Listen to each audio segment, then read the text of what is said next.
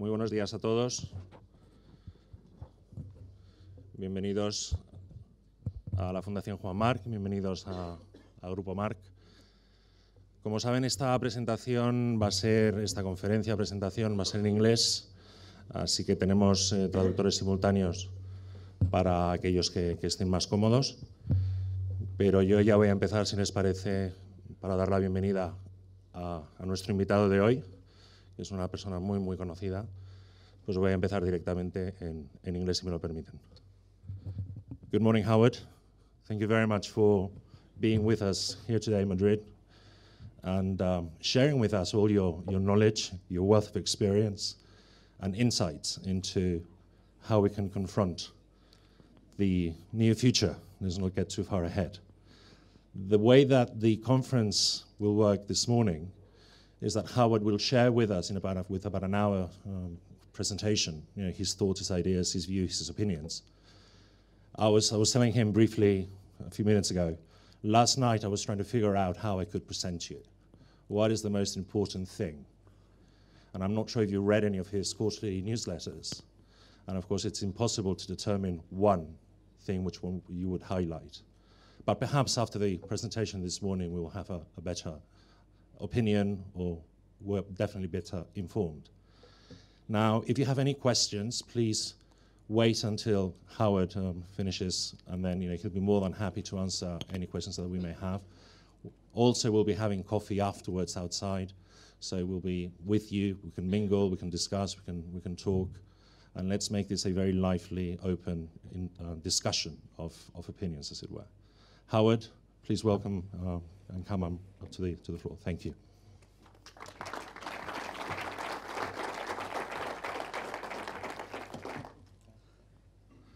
Thank you. Muchas gracias, José Ramón. You're welcome. Buenos días. Me gusta mucho estar aquí. And that's about it for my Spanish. People ask me if I speak Spanish. I say, un poquito y despacio. Anyway, it's a great pleasure for me to be here. Mi país segundo. I love it here in Spain. It's no secret. After today, I head to Mallorca for my vacation, where I love to be. But first, I get to speak to you for an hour. And basically, as José Ramón said, in our business, it's very hard to figure out what is the most important thing. I wrote a book about 10 years ago called, in Spanish, Lo Más Importante, the most important thing. But there is no one important thing. There are many things that an investor has to consider. But the truth is, the most important thing is risk. And I believe that it is the job of the professional investor to control risk for the clients. The job is not to make a lot of money, because usually the market goes up. Usually it's easy to make money. The challenge is to make money at the same time that you control risk. And a portfolio which has the opportunity to make money, but with the risk under control, is, in my opinion, the mark of the professional investor. So the question is, how do we do that? Now, I have three different presentations that I make, and at the suggestion of my hosts, I have combined for you some aspects of all three. So you'll see the dividing lines in the presentation. First, the truth about investing. Most investors cannot see the future better than anybody else. And trying to predict the future will not produce investment success. One of my heroes, John Kenneth Galbraith, said, we have two kinds of forecasters, the ones who don't know and the ones who don't know they don't know. The truth is, the future is uncertain, and yet, what is investing but deploying money for the future?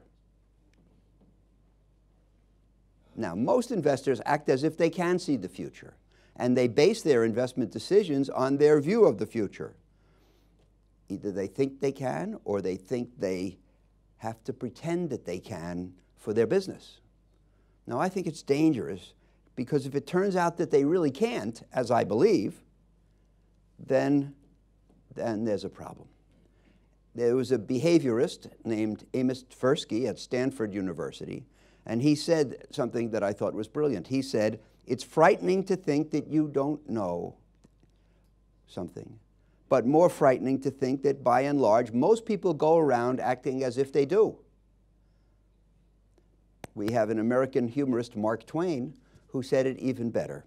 It's not what you don't know that gets you into trouble.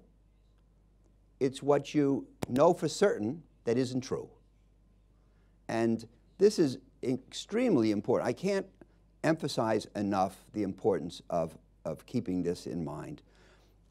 If everything you say, as for me, if every sentence you say starts with the words, "I may be wrong, but," or "I don't know, but," then you're unlikely to get into trouble. The way you get into trouble is thinking that you really do know what the future holds, and of course, in my opinion, being wrong.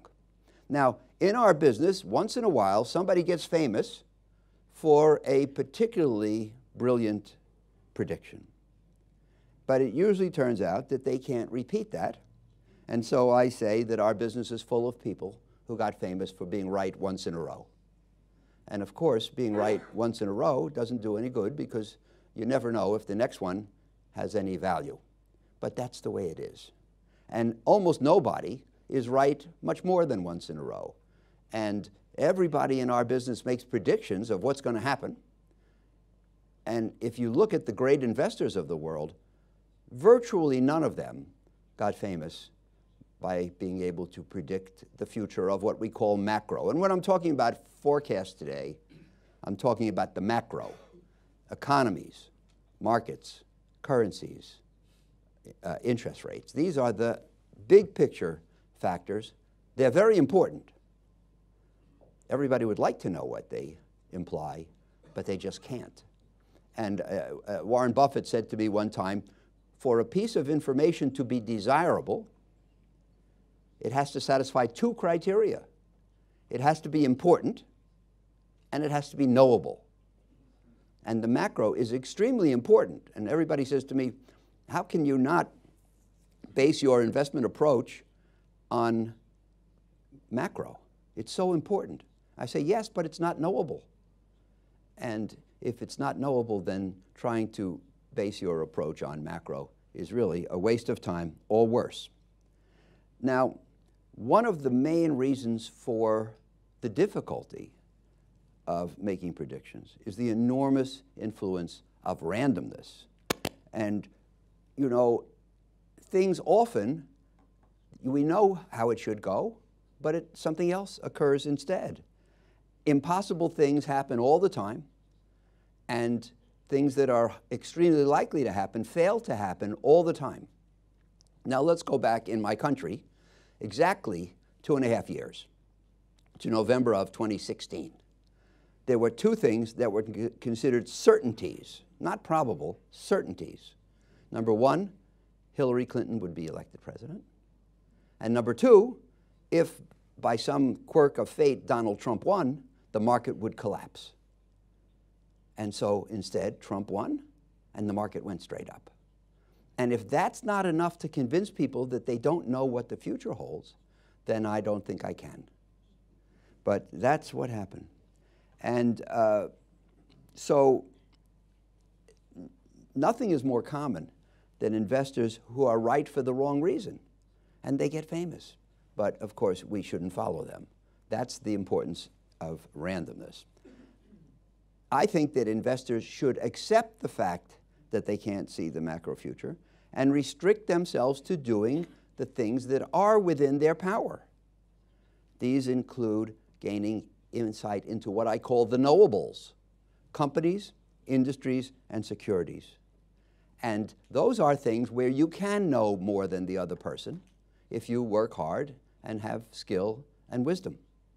And the other thing we can do is we can behave in what I call a contrarian or countercyclical way, and that's most of what I'll talk about this morning. How do you prepare for the future if you don't know it? And the answer is, we may not know what lies ahead, but we should understand where we are today and what that implies for the cycle. And I think it's possible to improve investment results by making tactical decisions based on where we stand today and whether it calls for more aggressiveness or more defensiveness. And these decisions do not have to be made on the basis of guesses about the future. They can be made based on an understanding of the present. Where are we today? And what does that imply for the future? And what does that imply for how we should behave? So, the thing that gets most people into trouble in investing is not the inability to see the future. It's the inability to control their own emotions. And we'll talk a lot about that today. Investors swing like a pendulum between fear and greed, and optimism or pessimism, risk tolerance and risk aversion. And usually they swing in the wrong direction. And they warm to things as things go well and prices rise, and they get afraid as things go poorly and prices fall. And we want to try to do the opposite. Most investors behave pro-cyclically. They follow the cycle rather than anti-cyclical, as I will describe. And it's essential, in my opinion, to behave counter-cyclically. The cyclical ups and downs do not go on forever. Usually if they feel like they will. They feel like there's either a virtuous circle that will make things go well forever, or a harmful circle that will make them go badly forever. But usually that's not the case. Usually we have ups and downs. And 45 years ago, somebody did me the favor of explaining to me, gave me the greatest gift, the greatest regalo, the 3 stages of the bull market. And if you understand this, you're almost ready to become a professional. The first stage, when only a few exceptionally bright people understand that there could be improvement. The second stage, when most people understand that improvement is actually taking place. And the third stage, when everybody believes that things will get better forever. So if you buy in the first stage, when most people don't see a better future, when there's very little optimism included in asset prices, you get a bargain, and you can make a lot of money. If you buy in the second stage, when everybody understands that improvement is taking place, you don't get a bargain, you do okay, you follow the cycle, you buy in at a fair level. But if you buy in the third stage, when everybody thinks things will get better forever, and when asset prices reflect a great deal of optimism, you pay high prices, which set you up for substantial losses. So the interesting thing about investing is it's not what you do, it's when you do it. It's not what you buy, it's when you buy it, under what conditions, and at what prices. So the key to investing is not buying good things, it's buying things well. You have to understand the difference between bueno and bien. And it's buying bien that makes for success. When I started at Citibank, which was 50 years ago this month, the bank bought the stocks of what were called the Nifty 50, the 50 best and fastest growing companies in America. Companies that were so terrific that it didn't matter what price you paid. That was the official theory. And they were selling at very high prices because they were such wonderful companies. And if you came in and you held them for 5 years, my first 5 years in the business, you lost almost all your money investing in the best companies in America. So buying high quality assets is not the key, because they were buying in the third stage. The key is to understand where you are and to buy assets in the first stage and be careful in the third stage. That's a big part of today's message. So it's important to practice what is called contrarian behavior and to do the opposite of what others do at the extremes, because the others are primarily wrong. There's a belief that things are safe when things are going well. Actually, that's the riskiest thing. The riskiest thing in the world is the belief that there's no risk, since this makes prices very high and sets the stage for bad experiences. We must sell when others are buying most aggressively and buy when they're selling most aggressively. And Buffett says it great, as usual. He says, the less prudence with which others conduct their affairs, the greater the prudence with which we must conduct our own affairs. When other people are unafraid and forcing prices high, we must be cautious. When other people are terrified and selling and pushing prices down, we should turn aggressive. And that's the bottom line. Of course, if only it was that simple. Now, the second part of this presentation comes from one called Mastering the Market Cycle, Getting the Odds on Your Side. And that's the name of my new book, which came out in October in the States and is now available here in Spanish. And I must say that both of my books have been translated into Spanish, and you can only imagine how frustrating it is, because I have no idea what it says. I have no idea the quality of the translation. And you know, I'd like to believe that my ideas are portrayed accurately, but quién sabe. So, and I believe that there are cycles and that they're extremely important to understand. I believe there always will be cycles. I have followed cycles for 50 years. I think I've been able to help our clients by dealing with the cycles. And halfway through writing the book, a thought occurred to me. Why are there cycles? That's really an important question. Why do cycles occur? If the US GDP grows about 2% a year on average, well, why doesn't it just grow 2% every year? Why sometimes 3 and sometimes 1, and sometimes 4 and sometimes negative in a recession? The S&P average of stocks returns about 50%, 10% a year on average, and it has done so now for about 90 years, almost 10% a year. Why doesn't it just give 10% every year? And in fact, if you look at the history, rarely is the return between 8 and 12. It's usually much better than 12 or much worse than 8. So why is the average not the norm? And this is a very important question to understand, because in order to deal with cycles. And the answer is simple, that the positive trends in the economy or the market eventually go to excess. Remember the third stage. And those excesses correct on their own or are corrected. And that's the most of what I'm going to talk about for the rest of this section. And so rather than thinking of the cycle in terms of ups and downs, which I always did and most people do, I think it's better to think of excesses and corrections. Excesses when things go too strong, and corrections when they go too weak. So, and why do we have excesses? Because of the involvement of people. This is not mechanics. This is not physics. This is an area where people have a very strong impact. And Richard Feynman, who was a great physicist, said physics would be much harder if electrons had feelings. We walk in this room, we turn on the light switch, and the lights go on every time. Why? Because the electrons flow from the light switch to the light fixture every time. The electrons never say, not today, I'm tired, estoy cansado. They never go in the wrong direction.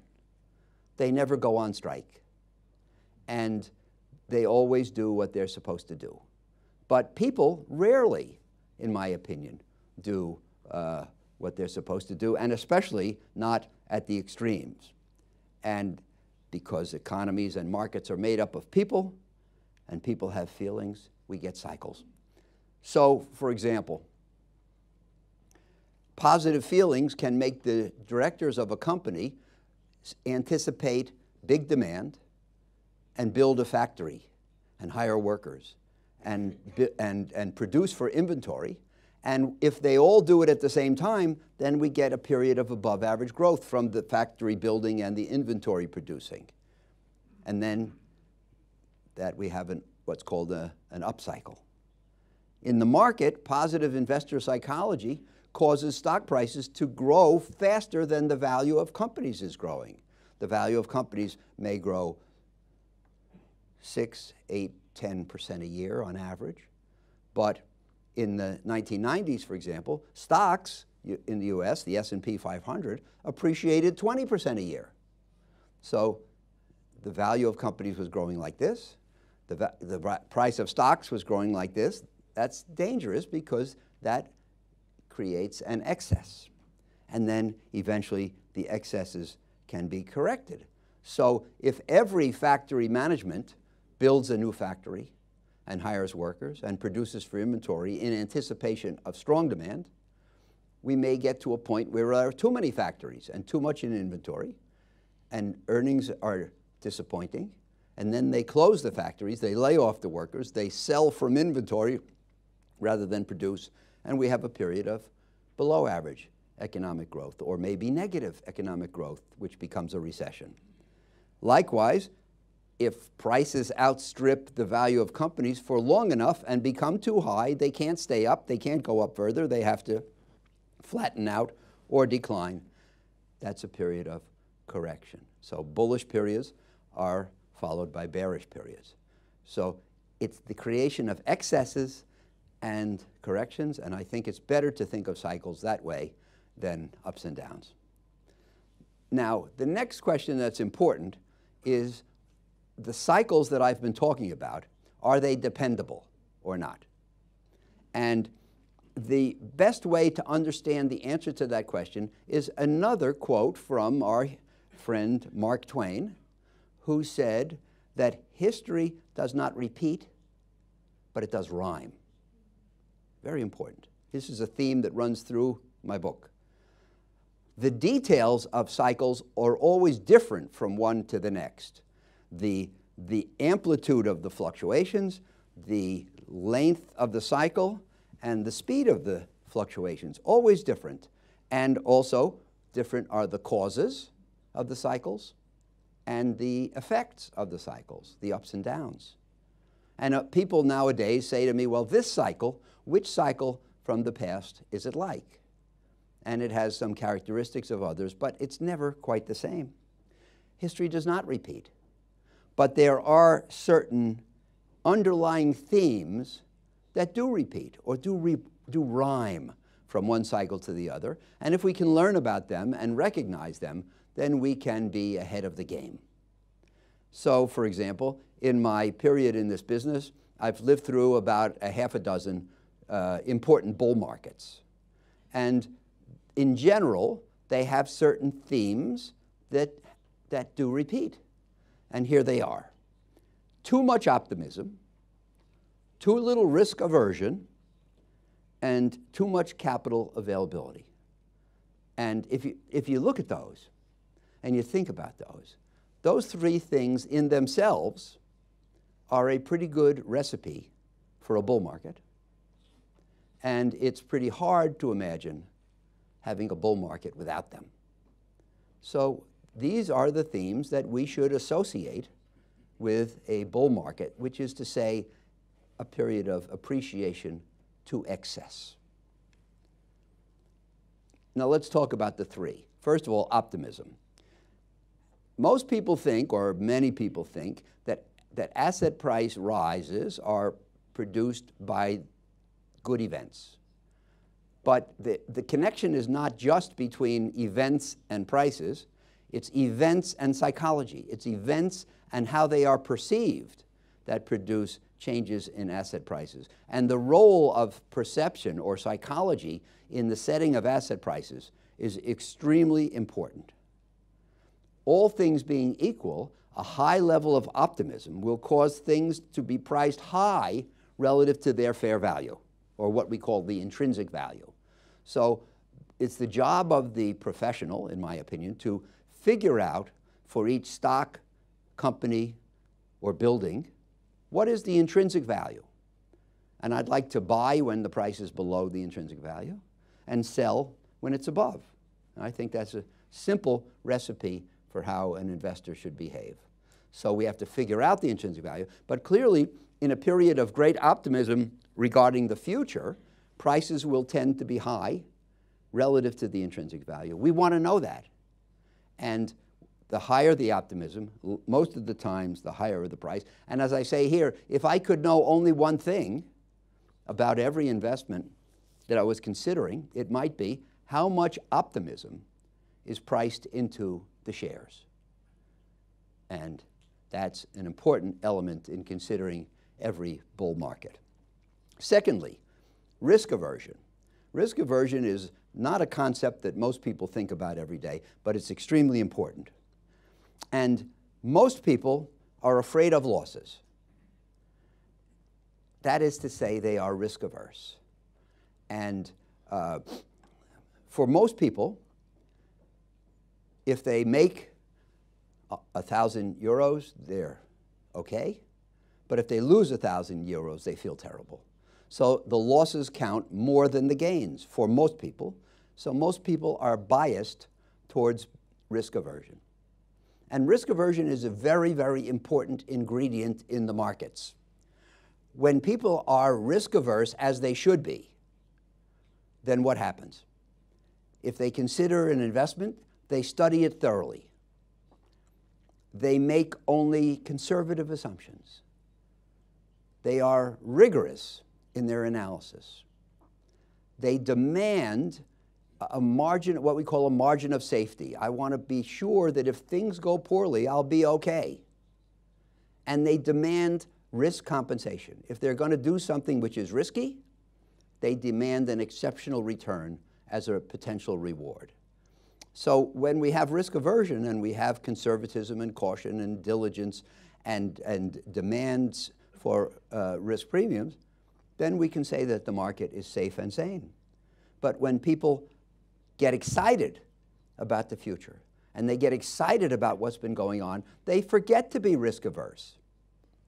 They become risk tolerant. They become accepting of risk. And when they do, what happens? They say, well, it's not so important to do due diligence and to make conservative assumptions, because if I'm too careful, then I will miss something and my friend will get it. And you know, there's a book by a man named Kindleberger who says there is nothing worse for your mental condition than to watch a friend get rich. And eventually in the market, fear of missing out takes over from fear of losing money, and then people do bad things. So we have to understand whether the market is based on risk aversion or on risk tolerance. And when it's risk tolerance, because people are excited, then we have to understand that the market can be a dangerous place. Number three, the impact of capital availability. The market is an auction place, especially for a good way to think of it is the loan market. You know, you want to borrow some money, you go to some banks. Each one bank tells you what they'll do to provide you money.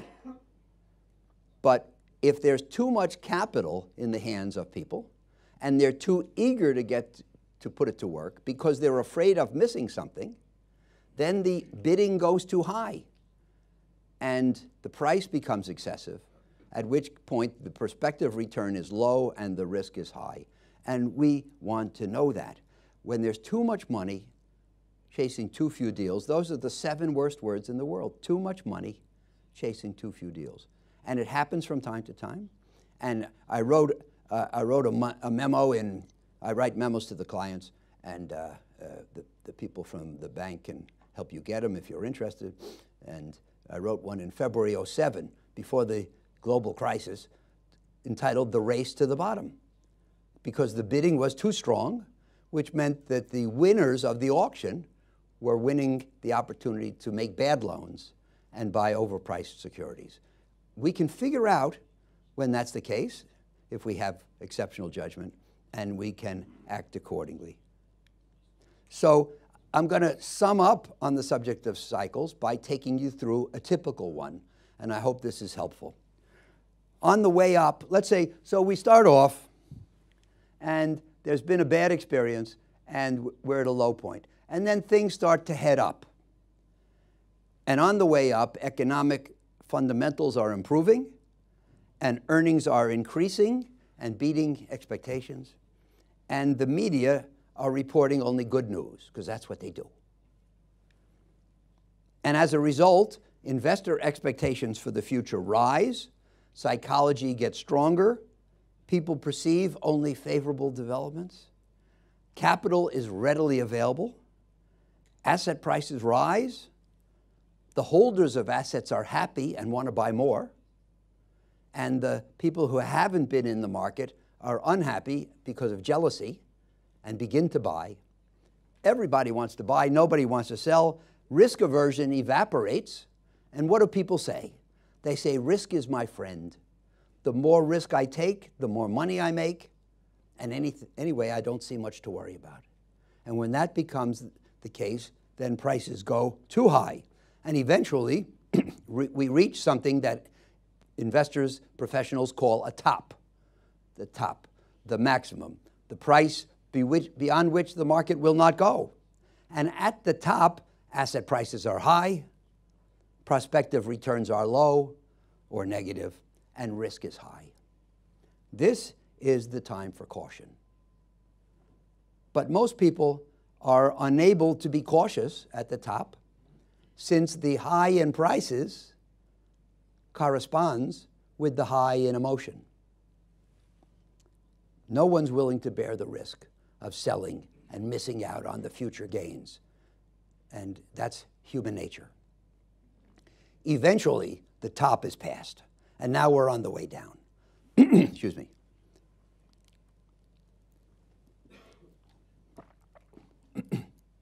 And on the way down, economic fundamentals deteriorate, earnings decline and fall short of expectations, and the media report now only bad news.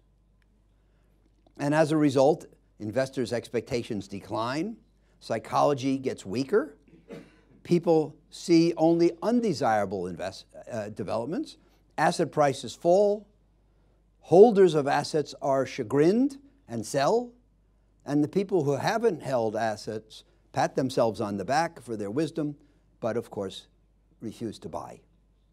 Now risk aversion grows, and investors flee from risk, saying bearing risk is just another way to lose money. I don't care if I ever make a euro in the market again, I just don't want to lose anymore. Get me out. And the worse things go, and the lower prices go, the more people want to sell. And that's human nature. All you have to do is understand human nature. And at the bottom, asset prices are low, and prospective returns are ultra high, and risk is low. This is the time to be aggressive in the market. But most people are terrified at this point, because the low in prices corresponds with the low in psychology. And they just can't move ahead because they're depressed and they're cautious. So that's a cycle. And you can see how the events conspire to cause people to do it wrong. There's nothing that says sell at the top other than your own mentality, and there's nothing that says buy at the bottom. And we see this all the time, but this is human nature, and it'll never change. Now, the subtitle of the book is Getting the Odds on Your Side, and that's very important. We never know what the future holds. Remember what I said. You can't do anything which is sure to be right or anything close to certainty. All you can do is get the odds of a favorable future on your side. So the way I think of this, and this is described in the book at length, because I think it's important, is the future is like a lottery. There's a bowl, and it's full of lottery tickets. And the lottery tickets are the possible future outcomes. And there are many of them. And it's because there are many possible future outcomes that the world is uncertain and investing is risky. And something, fate, or whatever you want to call it, reaches into the bowl and pulls one ticket. All the tickets in the bowl are the possible outcomes, and the one that is selected is the actual outcome. And we never know which one it's going to be. You reach in the bowl, you get a ticket. It could be any of the tickets in the bowl, and there are many. Now, does that mean that we can't know anything about the future, that we can't deal intelligently with the future? And no, it doesn't mean that. What we can know is the mix, the character of the tickets in the bowl. Sometimes there are a lot of good tickets and not too many bad ones. And sometimes there are a lot of bad tickets and not too many good ones. So you want to invest when the odds are in your favor. When are the tickets in the bowl most favorable? When are the odds in your favor? When we're at a low. When are the tickets in the bowl unfavorable? When are the odds against you? When we're at a high. So the question is, can we figure out the difference? So when are the odds against you? When are there more losing tickets in the bowl than winners? And the answer is, if you put all the things together that I've said so far, when there's a high level of investor optimism, when investors are spurred on by greed and excitement and jealousy of other people's good results, when there have been good results in the market to date because that reassures people, when investors are happy with their gains or jealous of the gains of others, when there is unwise risk tolerance, and when there's eagerness to supply capital. And when are these things seen? At cyclical highs. You can't see these things at lows. There's no optimism. There's no greed. There's no willingness to provide capital at lows. If those things existed, we wouldn't be at a low. These things are the fear, the greed, and so forth. They're seen at highs. And when are the odds in your favor? What causes there to be more winning tickets in the bowl than losers? The answer is when there's a lack of optimism, a high level of fear, poor recent market performance, widespread losses, excessive risk aversion, and reluctance to supply capital. And if you see these things, then clearly people are going to be upset and fearful, and as a result, prices are going to be low. And when are these things seen?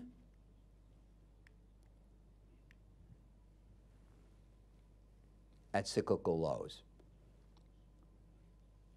Now, where are we now? Well, I thought you'd never ask. The line moving through the chart is the fair value, the intrinsic value, the central value, the norm, the right value, whatever you want to call it. And then, of course, with market fluctuates around it, excesses and corrections. So, as depicted here, I think that we're somewhat above the intrinsic value. It's hard to say exactly where we are, but I think we're above intrinsic value. And, you know, this, I'll talk a minute more about where we are, but that's how I would sum up. Now, what's going to happen tomorrow? Let's assume that I'm correct. Let's assume that the market really is somewhat above the intrinsic value. What does that imply for performance tomorrow?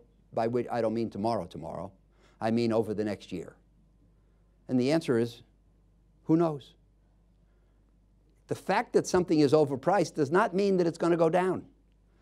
Because if you look back at the last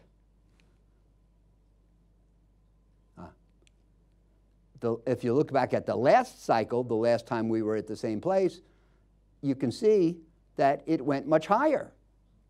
So the fact that we're a little bit overpriced doesn't mean we're not becoming more overpriced.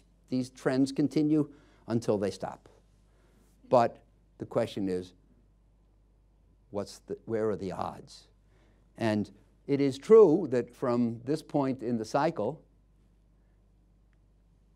We can have up or flat or down. All three are possible. Does that mean that they're equally possible? And the answer is no. We're more likely to have a decline than a gain. The odds are against us when the price is above the intrinsic value, but not to the point where we should have certainty. Knowing where we stand in the cycle and knowing the odds of success can deliver one of the greatest advantages in investors' world, but it's not perfect. So now, if we have established, I have established to my satisfaction, I don't know about yours, the fact that we're a little bit overpriced today. Now I'm going to talk about how one goes about investing in what I call a low return world, which is where I think we are.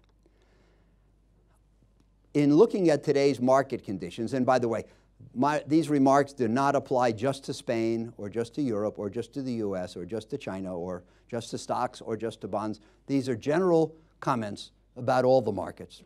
But when I look out today, I see that the uncertainties are unusual in terms of their number and level, that prospective returns in many asset classes are relatively low, that asset prices range from full to excessive, and risky behavior is common. The bottom line for me of these four things is that we are living in a low return, high risk world. But our money has to go someplace, and the rest of this presentation will be about how we figure that out. Now, I look out at the environment of the last couple of years, and what do I see? We're in the 10th year of an economic recovery in the States, and the longest recovery in history ran 10 years. In fact, we're in the 11th month of the 10th year. So by historic standards, we're getting very late in the cycle. There is no rule that says because there's never been a recovery in the States that went beyond 10 years, this one can't either. There's no gate that comes down on the 10th anniversary and says the recovery has to stop. But what? What are the odds? What are the odds that the economic recovery continues for another 5 years? Or what are the odds that it stops relatively soon, but certainly not today? We're in the longest bull market in history. Stocks have risen. You know, the low was reached on March the 9th of 09. So we're more than 10 years into the bull market. It's more than any other in history. There are a few super stocks called the FANGs, Facebook, Apple, Amazon, Netflix, Google, which are moving way, way, way up, getting everybody excited. Some group of what I call super stocks is present in every bull market. There's very strong demand for corporate credit. I wrote a memo in September entitled "Too Much Money Chasing Too Few Deals." That has been the case, in my opinion, in corporate credit. There's money flowing into emerging market debt. And in normal, cautious, risk-averse times, the money is not so eager to get into the emerging markets. But in bullish, aggressive, excited times, it is. And by the way, back in, I guess it's now 2 years, back in May of 17, the world was prepared to buy 100-year bonds of Argentina at 9%. And, you know, Argentina had, I think, 5 devaluations in the prior century. So what's the probability that Argentina is going to get through the next century without a devaluation? Not high. And yet people were willing to lend Argentina money for 100 years. That's a sign of optimism and aggressiveness on the part of most investors. We have record financing for private equity, which is piling up money, which is a statement that if you buy corporate assets and you buy it with borrowed money, you'll make a lot. We have an onrush of capital for technology and venture investing, which of course requires great bullishness because it's all about big gains in the future. Everybody knows that 8 or 9 out of every 10 venture investments fail, but they're seduced by the opportunity to make 100 times your money in Uber or Lyft, and so the money is now flowing in. And finally, investment in cryptocurrencies. And I see that Bitcoin has now doubled in the last few months. Of course, it's down about almost 2/3 from the high at the end of 17, but there's excitement about crypto. So you take all these things together, and so I think one of the most important words that I'd like to teach you today in English is the word inference. The important thing is not what happened. These are the events that have occurred or are occurring. The important thing is, what do they mean? What should you conclude? What message should you take away from the events that are occurring? And in my opinion, when you see these things, what it tells me, you look at that list, it says to me, the things that are governing the market today are optimism, trust in the future, faith in investing and investors, a low level of skepticism, risk tolerance, not risk aversion. The question is, do you agree that these are the proper inferences? And if they are, what do they tell you about the market? What they tell me is that this is not a positive climate for prospective returns and safety. In this kind of climate, safety and returns are not made easy, they're made hard to get. Now, let's talk about why prospective returns are low. We mentioned risk aversion. And I said, as I said to you, it's an extremely important concept. It's not one that most people are familiar with, but I was very fortunate back in the middle 60s to go to graduate school at University of Chicago, where they were teaching a new investment theory. And what it taught was that there's a line like this that connects return on risk. And as you can see, the line slopes up and to the right.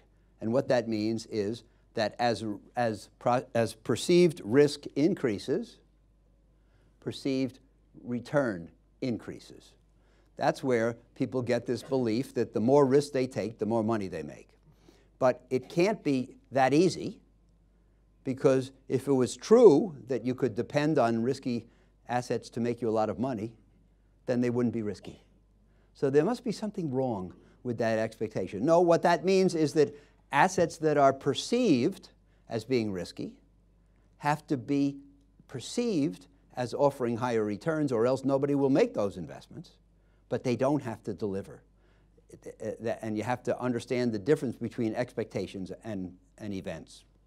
But anyway, there is an expectation that riskier assets will produce higher returns, and that is embodied in the line that goes up and to the right. And it starts with something called the risk-free rate, here, which is the return on the safest investments, which is 30-day Treasury bills. And it proceeds from there up and to the right, and all asset classes fall into line. So if you go back a reasonable period of time, it looked like this. So you have the risk-free rate, then you have treasuries, then you have, which are a little riskier, then you have high-grade bonds, still riskier, quality stocks, aggressive stocks, high-yield bonds, private equity, and the line slopes up and to the right, as it should. Every investment which is a little riskier should appear to offer a little more return, or else the market is not rational. And that's the way it was. I'm going to say, 10 or 20 years ago. And that's the way it should be. The issue is that when we got into the global financial crisis, the central banks of the world were afraid about the economic future, and so they lowered the risk-free rate. And when they lowered the risk-free rate, everything else fell with it. The return on treasuries and high grades and quality stocks and high yield bonds and private equity also declined. That's what we call a parallel shift. The line fell and throughout. And so the returns on other assets fell into line with the decreased return on the risk-free rate. And that's approximately where we are today. It would not make any sense if the risk-free rate is very low, and of course in Europe there's trillions of dollars of bonds that have negative yields. It wouldn't make any sense for the risk-free rate to be low or negative and other classes to be safely high. So everything falls in line. And so because the rates are low, can we back up one? Yeah. You can see that the people who used to invest here and get good returns with safety now have to go out here to high risk behavior to try to get the similar return. And so investors in many markets have taken on increased risk to try to get the returns they want.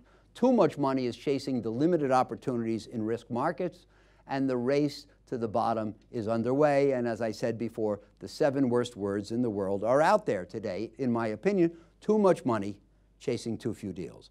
If that's true, you want to know about it. Maybe you don't want to participate in that giveaway. Now, as investment managers, as your bank, what can we do for you? Everything we do falls under one of 2 headings: asset selection or cycle positioning. Asset selection means trying to hold more of the things that will do well and less of the things that will do less well. And cycle positioning means trying to have more money invested more aggressively when the odds are in your favor, and less money invested aggressively when the odds are against you. It doesn't mean in, out. People always say to me, is it the time to get in or get out? Is it the time to buy or sell? And the answer is it's not black or white. It's more aggressive sometimes and more defensive at other times. And some people say, well, there is no better or worse time to be aggressive or defensive. And I think that that's selling short, because if you say that, then you're giving up on the second of these features. And I think the second pursuit can be very valuable. Now, I believe that there are times for aggressiveness and there are times for defensiveness. When prices are low, pessimism is widespread and investors are fleeing from risk, most investors. That's the time you should become aggressive, or we. But when prices are high and enthusiasm is every place and investors are risk tolerant, that's the time to be defensive. I think it's very easy to see that. It's not so easy to do. It's not so easy to understand. It's not so easy to take the action. But that's the very simple formula. So if you agree, then the question is, which time is this?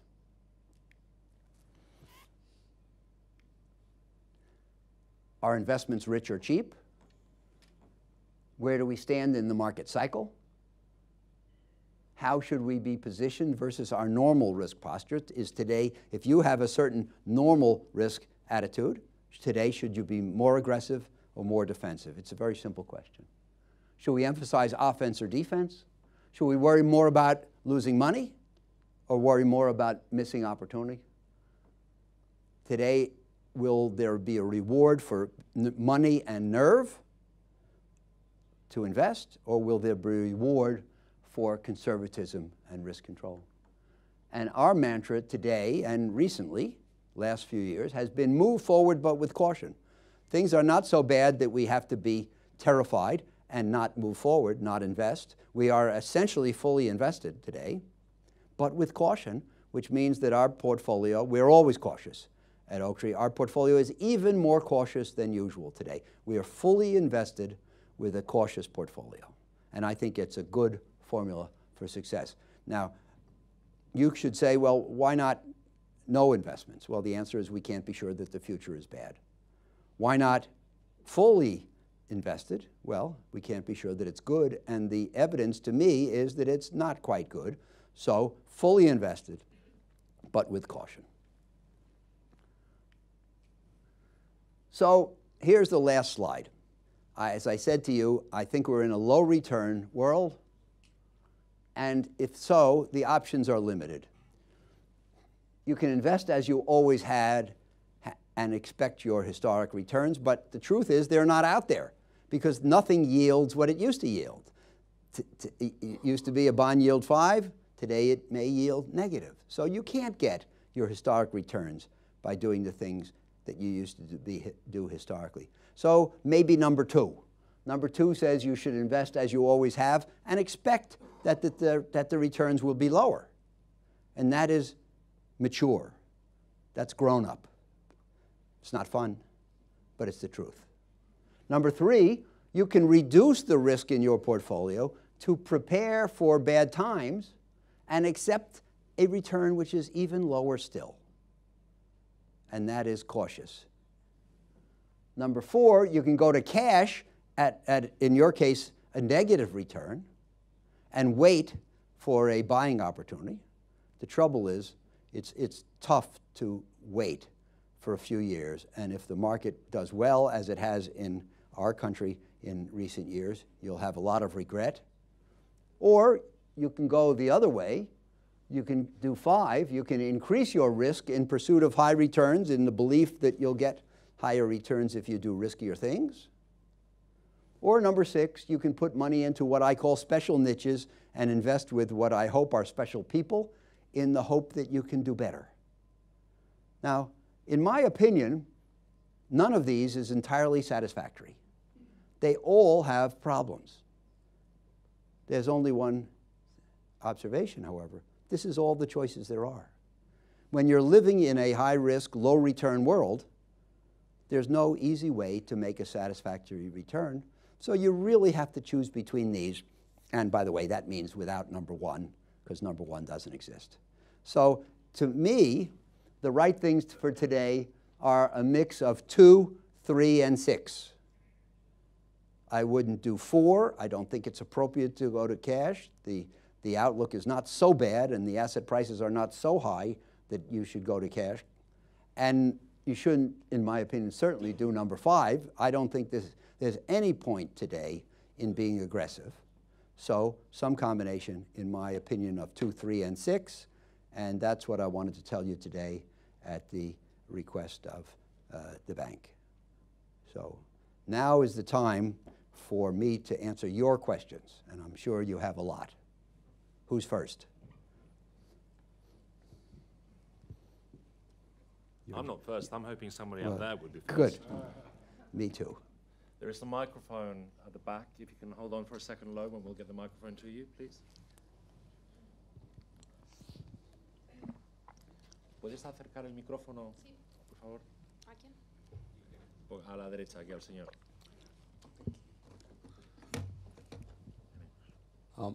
Good morning, Mr. Marks. Good morning. May I please ask a very provocative question? You mentioned that emotions tend to get in the way of investors hopefully doing what is right. Mm-hmm. There is something called artificial intelligence these days. Mm-hmm. And their vendor suppliers or their people that are building that technology into programmatic investing. Would that help to program the roadmap, as you have put it, the roadmap of when prospects and returns are high or when they're low, and take emotion out of it? And does it mean that some of us are out of a job if that happens? Yes. Well, as to your last question, a lot of people have made a lot of money working in the investment management business without adding much value. Because their efforts have been unsuccessful, but they've been highly paid for it, that's the reason for the passive and index investment movement.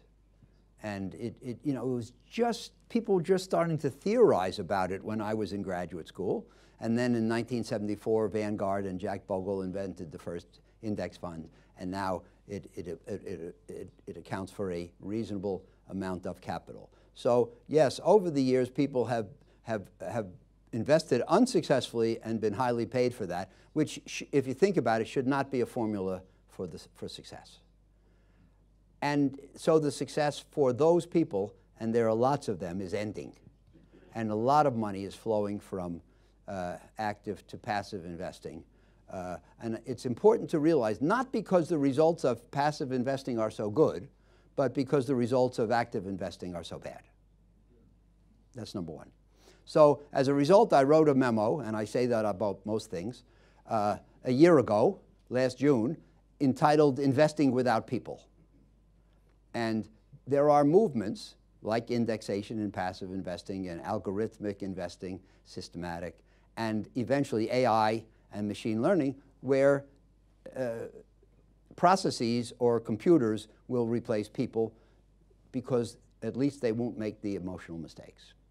And so I think that over time we will see AI coming into use, and a lot of people will be out of work.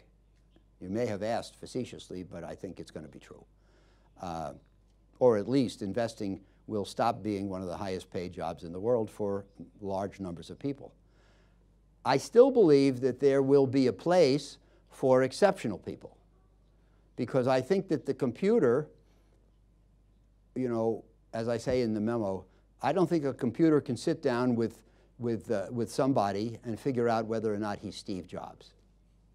I don't think that a computer can look at 5 business plans from Silicon Valley and know which one is eBay or Amazon. So I think that exceptional people who can make exceptional judgments will still be helpful to investors, but not clearly everyone. Everyone's opinion on average is worth about average. So I hope that answers it. And by the way, so you can read that memo online at oaktreecapital.com. They're all there, and they're all free, so the price is right, and I hope you will. Next question, please.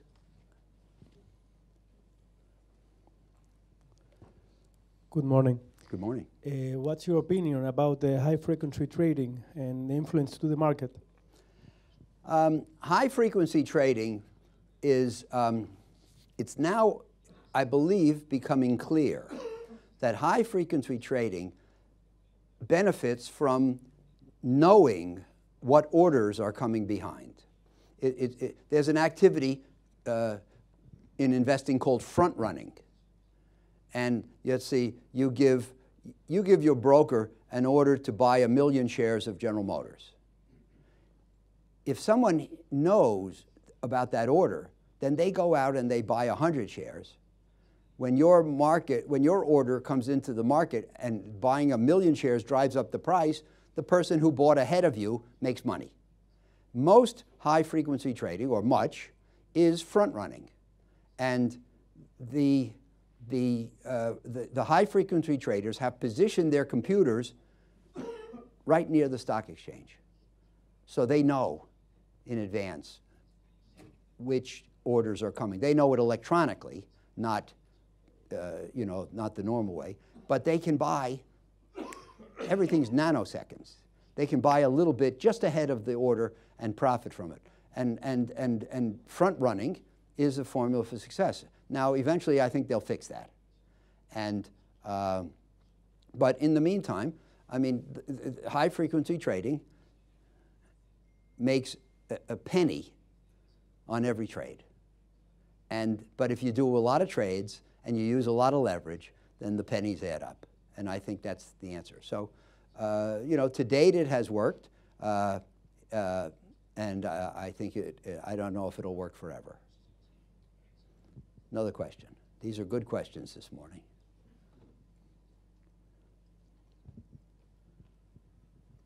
Yeah.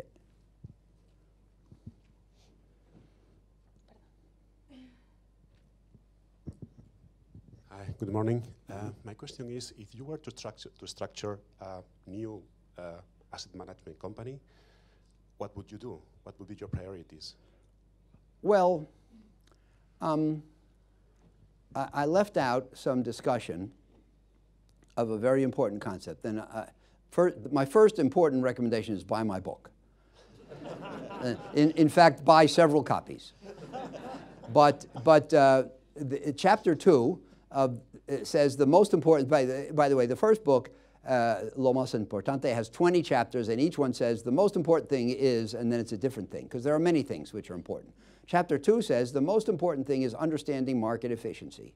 Market efficiency says that, this is another theory that I learned at Chicago, that because there are so many thousands or millions of people out there, and they all are studying investing, and they're all intelligent, and they're all computer literate, and they're all hardworking, and they're all aggressive, and they're all informed, and they're all rational and objective, that the information that comes into the market is instantaneously reflected in prices so that you can't get anything cheap. That's my summary. Markets are efficient in incorporating information. I believe that there are some markets which are very efficient, which are the markets for big stocks. In 1978, when I moved from equities, stocks, to debt, which was beginning to be interesting in the world, they said, what do you want to do next? I said, I'll do anything except spend the rest of my life choosing between Merck and Lilly. Merck and Lilly are two big drug stocks. Everybody knows everything about them that's to be known. How can I get an edge? How can I know more than others? So that's an efficient market. I believe there are inefficient markets where not everybody knows everything. And some of the unusual aspects of the debt market are some of those. Emerging markets are some of those, et cetera. Real estate can be an inefficient market. So I believe that some markets are less efficient than others. I would only work in those. That's the most important thing, because an efficient market is like a coin toss. You know, you flip a coin to decide something. If it's a fair coin and a fair flip, then you get heads 50% of the time and tails 50% of the time. And all your effort to predict whether it'll be heads or tails is for nothing. That's an efficient market. I wouldn't work there. But when we set up Oaktree, our firm, we picked out some inefficient markets, and that's where we work. So I think that's the most important thing. Then the second thing is hire people who have better insight than others. Now, nobody knows what's going to happen tomorrow, but I think that we can find people who can get a superior understanding of what a given company is going to do over the next few years. Work harder or make better inferences or something like that. And so I would hire those people. And for my firm, I hire people who are team players, long-term thinkers, and who think along these lines rather than, you know, people who are just out for themselves and just think that they can figure out what's going to happen tomorrow better than others. And try to be a long-term investor. Again, nobody can figure out what's going to happen tomorrow, but everybody's trying to figure out what's going to happen tomorrow. Instead, spend your time thinking about what's going to happen in 3 years, and you can get an advantage that way. So those are examples. Thank you. Here's another question. Yeah. Good morning, Mr. Marx. Thank you very much for the presentation. My pleasure.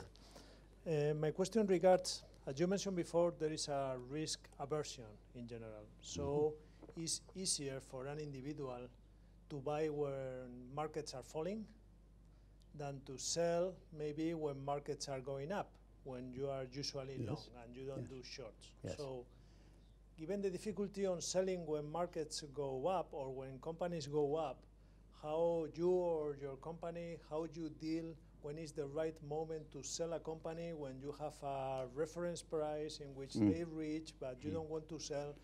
Do you need to be accurate? Do you need to follow this kind of trend? What do you do? Well, another good question. But think about your question. Things are rising. The price is above the reference price, but you don't want to sell. Well, why not? And the answer is because you're human.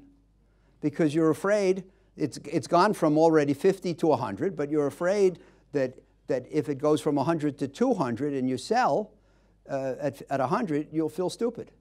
But if you buy a good company, yes, maybe you are failing on your valuation side, and the company will continue creating value on the mid-long term as well. Well, that's true. And by the way, there's nothing wrong. So if you remember what I said about cycle positioning, asset selection, and cycle positioning. So what you're saying, let me back that up and put that on there, if I can. Right there. So these are the two things you can do. So what this gentleman is saying is, maybe you say, I only want to do asset selection. I don't want to do cycle positioning. Because number one, it's hard to get cycle positioning right. And number two, if you do good asset selection and ignore cycle positioning, in the long run, you'll do okay. Nothing wrong with that. That's fine. I commend you for taking that attitude. And And that's what we call buy and hold. And a lot of people do buy and hold, and they do okay. So they buy here, then they hold here, and they hold here, and they hold here, and they hold here. And in the long run, you benefit from the uptrend, right? That's okay if you want to do that. The question is, can you do better? I believe that by becoming aggressive here and defensive here and aggressive here and defensive here, you can do a little better. So the question is whether you want to try. There's nothing invalid, incorrect about what you say. The only question is, can you do better? And let me point something out. Number one, it's not easy to add value through working the cycles. And a friend of mine in England wrote a book about investing. It's called Simple But Not Easy. The things we want to do are clear. Doing them is not easy.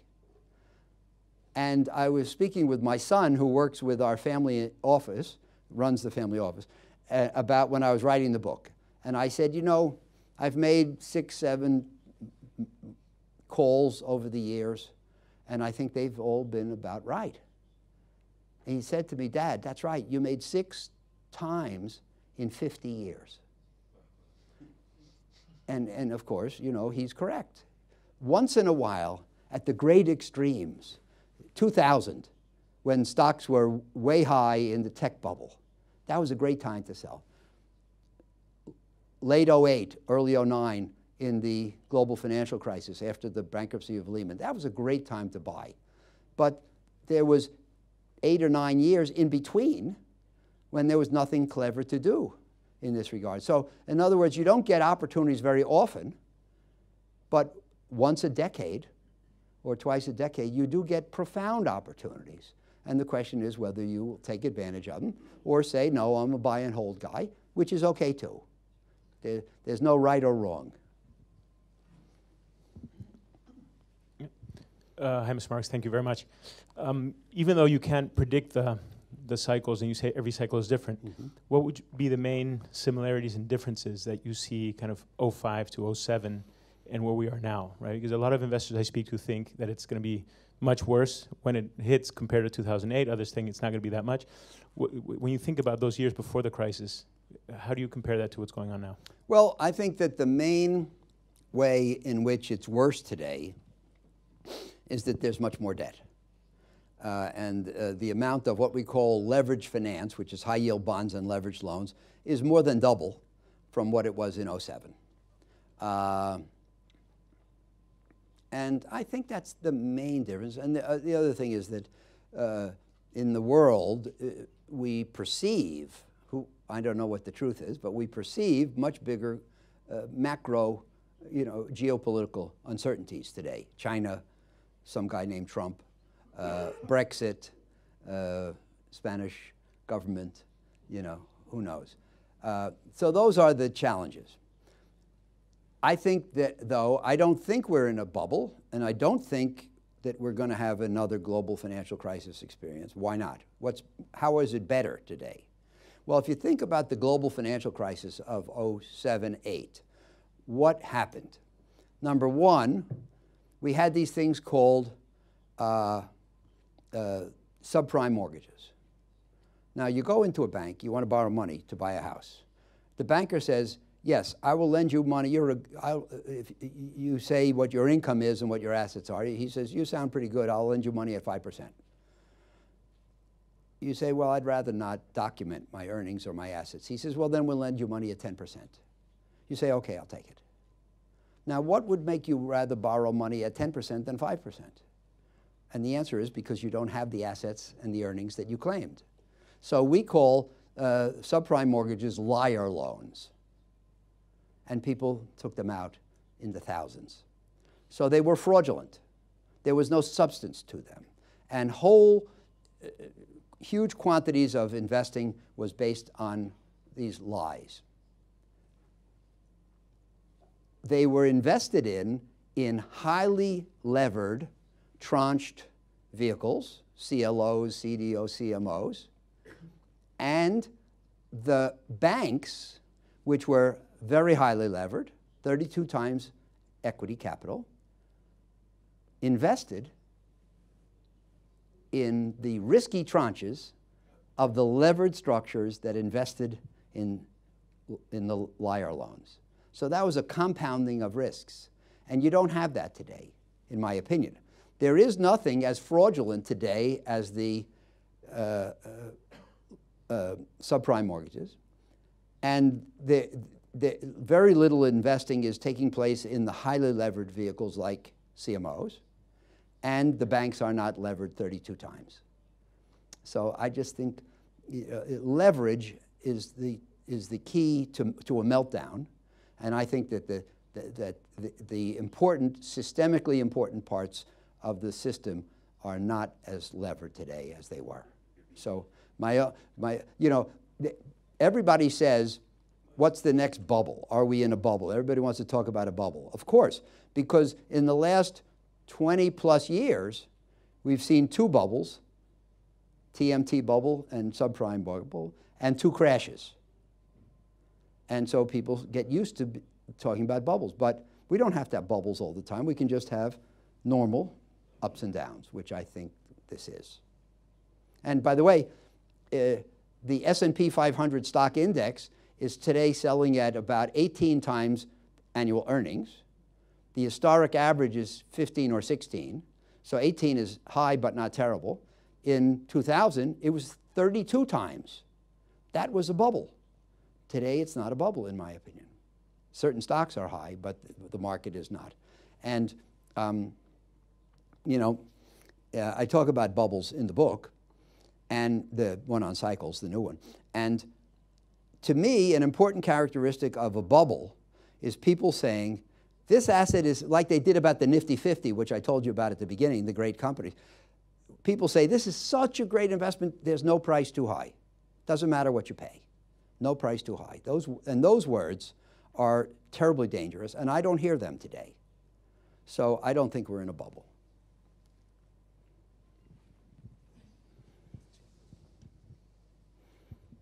Good morning. Good morning. Maria Garrido. I would like to ask you about the strategies in real estate that Oaktree has. If the opportunities, the debt, the income are linked just with the cycles, how do you do it? If it's just the opposite, or basically? Yeah, sure. Well, our approach in real estate is, again, in almost every investment category, including real estate, you can buy the greatest buildings in the greatest cities despite the high prices, New York, San Francisco, et cetera, or you can buy lesser buildings in lesser cities at lower prices because they're not so great. And that's what we do more. So we are in the secondary cities like Las Vegas and Kansas City and places like that. And we don't buy the big famous buildings, which are called trophy buildings in English. We buy lesser buildings. We don't use as much debt as other people. We don't develop buildings from the ground up, which can be highly profitable or dangerous. And we buy existing buildings cheaply and fix them up. So we hope it's a risk-controlled approach. Thank you. Sure. I'm not sure if you have any more questions. Howard, we could be here for hours and hours listening to you. Good. Because you make it sound so easy. And of course, we know that it isn't so. But we also know that you have a plane to catch. So we'll be having coffee for 5 or 10 minutes with you. Okay. And I would just like to thank you My for pleasure. being so generous and spending an hour and a half with us this morning. Miguel, muchas gracias a vosotros también. And let me just say that I've added one more thing to your most important thing. Yes. And it's finding exceptional people like yourself that we can work with. Thank you. So thank you for being here with us today. Jose Ramon. Thank you.